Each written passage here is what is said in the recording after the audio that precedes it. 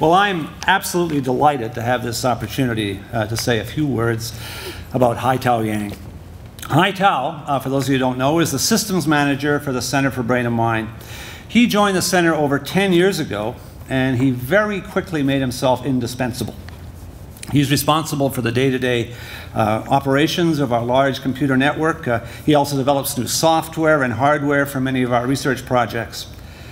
Now, there's a lot of people who have the kind of computer skills that Haitao has, but very few of them show the dedication to the research team and the real concern for others that Haitao has.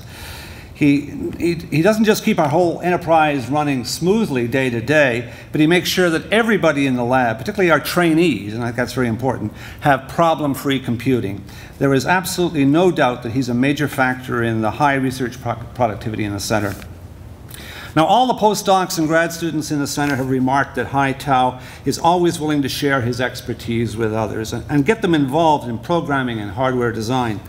He has great willingness to involve trainees and others in his activities, and even though it's not in his job description, he does this. It helps to foster a real sense of community and sharing in the center, something that I'm sure the trainees will take away with them when they eventually set up their own labs. So, Haitao, you've really been a treasure over these 10 years, absolutely. Now, there's two important things that I want to point out about Haitao.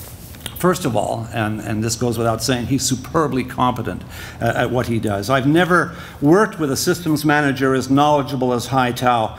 And in fact, I've been in the business for over 40 years. It surprises me sometimes when I say that.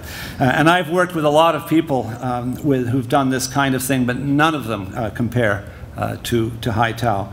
In fact, Haitao's reputation for problem solving is so well known that other researchers, both here at Western and elsewhere in the world, places like Oregon, Dalhousie, Aberdeen in the UK, Taiwan, routinely email him for advice.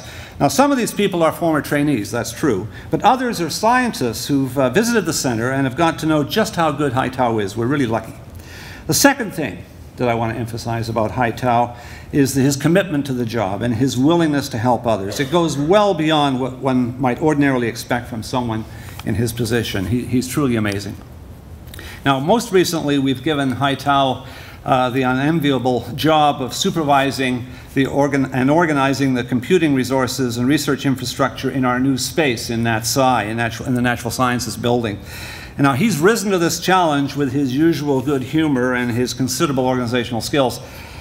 He's consulted with all the PIs, all the trainees, all the technicians about their needs, and then consulted with ITS and physical plant about how to optimize Ethernet connections, fix up the servers, the electrical services for all of us.